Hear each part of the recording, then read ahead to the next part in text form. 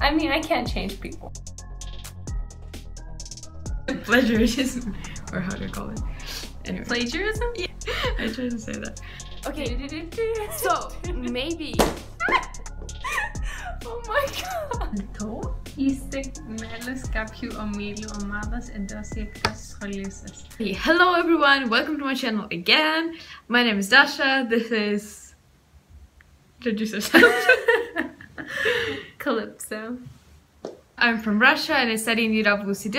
I'm a second year here, and today I'm bringing you a first year. This video is gonna be in English. I know that the majority of you are Russian speakers, but it's a good chance to practice your English listening skills. So feel free to leave comments in English and everything like that.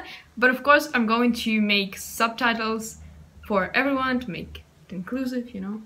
Today we're going to talk about the UWC application process because we know that the application process has already started. Has it already started? Like in Russia. Wow. We start like in December. So we wanted to bring up some ideas, advice and tips for you, and to just generally help you and get a sense of what UWC is. Hi, I'm Calypso and I'm from Greece. Well, I'm only like half Greek because my dad is Greek British and my mom's Greek Canadian. But yeah, I grew up in Greece. And that's where I applied from, and now I'm going to UWCD with Dasha.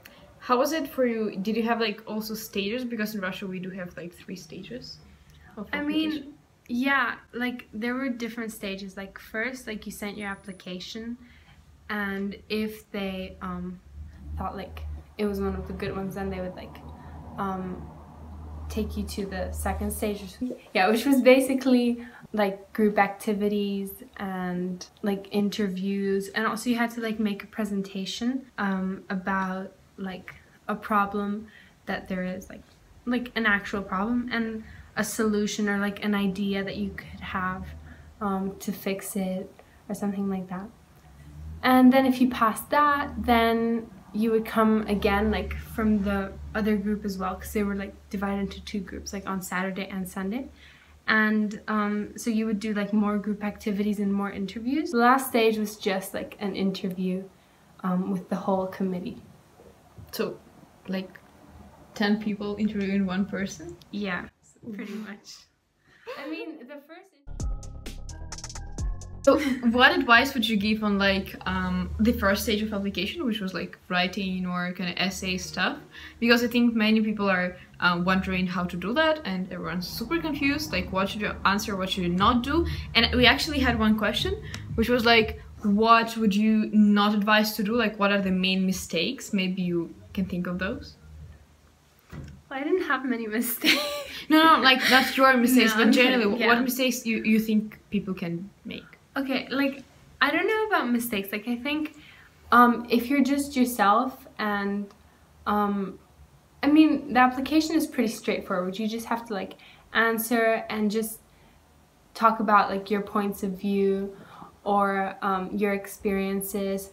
And try to, like, write a lot about, like, don't just, like, answer very, like, directly. Try to also...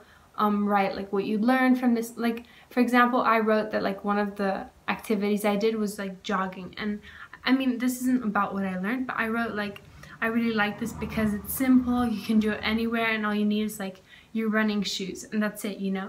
Like I like the simplicity of it. Just like kind of explain why you do things and like the meaning of them to like what they mean to you. Yeah, can I add a little bit on that? I think being analytical in general is a good thing, because you not only just show off what you do, but you show like why do you do that, and you kind of like can use this opportunity, the essays, the small prompts that, for example, for Russian application we had just like small prompts with like different questions, like what would you change in your school, or oh yeah, we had that. Yeah. what are you expecting from UWC the most, like why are you a suitable candidate and stuff like that. Like just outlining your achievements would not probably get you in immediately, but being like critical thinker and stuff like that and showing that is, I think, a great thing to do. And the mistake might be not doing that, and although you're like a great person, you do a lot of volunteering and everything, when it's like super competitive, it can be really hard to like stand out. You can just show what you learn from it, how this formed you as a person, and generally like be a little bit more deeper than like the others. That may help. And I know like a lot of people just say like just be yourself and stuff like that, and like for a lot of people it's difficult to be like, okay, but like what do you mean be myself? I am myself. But like just write what you truly feel, you know? That's like what being yourself means. Oh, and also like when you're writing an application, like obviously like you shouldn't like brag or anything like that, but like don't be afraid to like be like a little braggy. Like just actually like you have to put yourself out there. You can't be like oh, I don't want to write that I speak 8 languages because I don't want to be a show off. Like write that, like that's important stuff, you know? So just put yourself out there. And I think it also depends on like how you write that, because if you just like write I speak 8 languages period, and that's like the entire essay, that wouldn't work. But like maybe I learn about other cultures through this and this language. That's how I learned them, and that's how these languages are helping me to learn other people, or like explore other countries, explore other cultures and stuff like that. Don't copy that. That's gonna be plagiarism, or how do you call it? Anyway. Plagiarism? Yeah. Or like copyright? I tried to say that. Okay. Oh, and write about like experiences that you've had. Like, you know what? Like it doesn't matter. Like first of all, they're not like gonna be judgy or anything. Like if you say that like your family had gone like through a financial crisis or anything, like that's important because it shapes you as a person, even though like you might not have said that to like people randomly. Don't be afraid to say things like that, because those are important like for like how they shaped you as a person, and like be sure to like write what you learned there. But interview is a huge part of the application, and you can literally make or break it. Like especially we have like the second stage as an interview, and I guess you have it like the last. So do you have like how to behave during the interview or anything like that? Because I struggle to give any advice, because you know you just like come and then like wait till it ends, and then like, oh my god, what just happened? I mean, I don't know, like personally, like I also got a little nervous at the interview. Like my knees were like just shaking under the table. Like remember, like just keep calm and like be yourself, or like just say like, okay, just like take a deep breath. It's like it's okay if you just say, hold on, let me think, or like just take a moment to think about that. Like okay, there's a limited time, but like honestly it would be better if you like took a second to think than to just like say like whatever comes to mind, which might not be that great, you know? Or just like before like you do answer a question, think about what you want to like say out of it.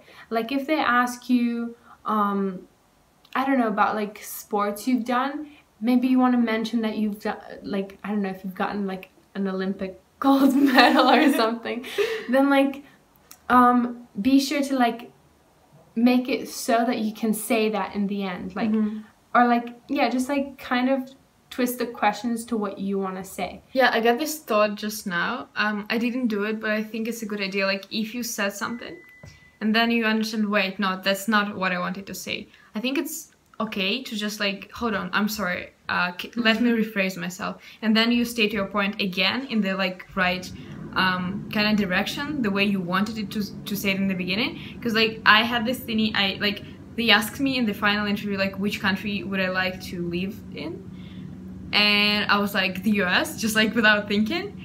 And then they asked why, and I said like because of the political situation here and there. And then they were like, okay, do you like the political situation in the US and you don't like it in Russia? Like, what's the problem? Can you elaborate? And then I was like, oh, hold on. And I kind of said like, okay, that's not what I meant. I meant that the policies there, like imposed on the citizens, are better, more like towards the like flourishing of the people rather than just punching them. So I kind of tried to rephrase it, because first like I just said what came to my mind. I don't know if I'm making any sense, but anyways. No, yeah, like, but besides, like, they know, like, if there are like 10 people in a room interviewing, like, it's obvious that you're gonna be nervous. Like, honestly, if you're not nervous, then maybe you're a robot. But like, no, seriously. Or very, very confident, which is not always like a cool way to. But they understand like that you're nervous, and in fact, like showing a bit that you're nervous, like, I don't know, might get them to like you. Because, you know, if they see somebody like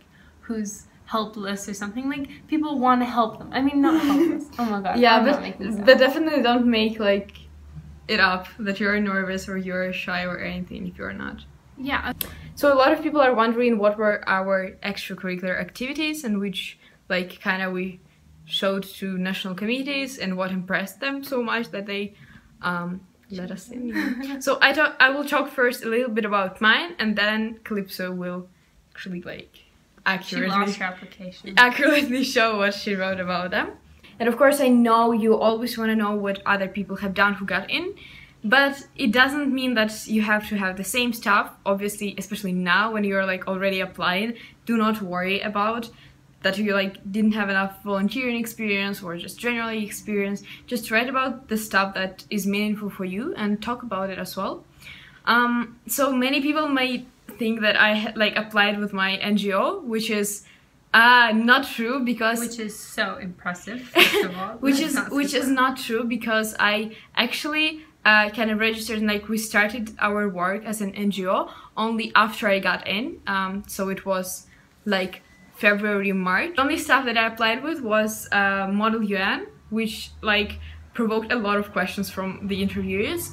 I did Model UN. I did some volunteering with like vegan activists in my city, like organizing festivals and stuff like that.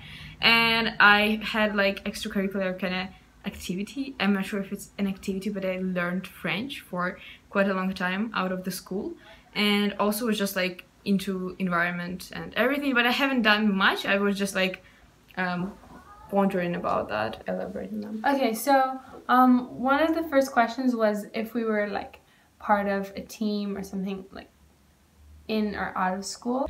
I had scouts, tennis, school choir, paragliding, sailing and windsurfing, jogging, mathematics club, business and innovation club, psychology club, other like little things I had participated in like conferences, documenting a collection, volunteer filming, and things like that. And those are really good because they help like enrich your application. Like, it really shows that you're not just like getting good grades in school, because they honestly like don't care that much about that. Like, it shows that you're a well-rounded person, you know, like you have many interests, and you know, like you just have like a well-rounded application. And apart from that, like I had a lot of like volunteer work, like whether it was small things like picking up trash with scouts like from beaches, or like helping with refugees and things like that.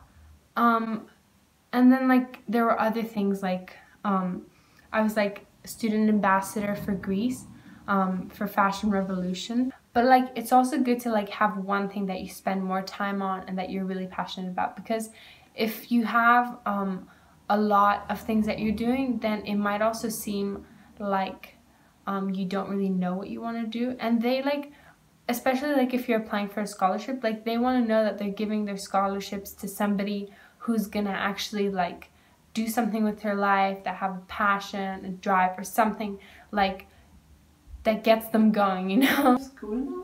Yeah, in like 10 minutes. Okay guys, so we have a class in like 10 minutes, so we gotta go. Thank you so much for being with us. Hopefully we can make more videos. Should we? Yeah! Give this video a big thumbs up and subscribe if you liked it. Yeah, and please leave your comments in whatever language you're comfortable in. Maybe Greek, because I'm learning that, so... Oh yeah, let's say goodbye in Greek. Yes! Yes! Yeah!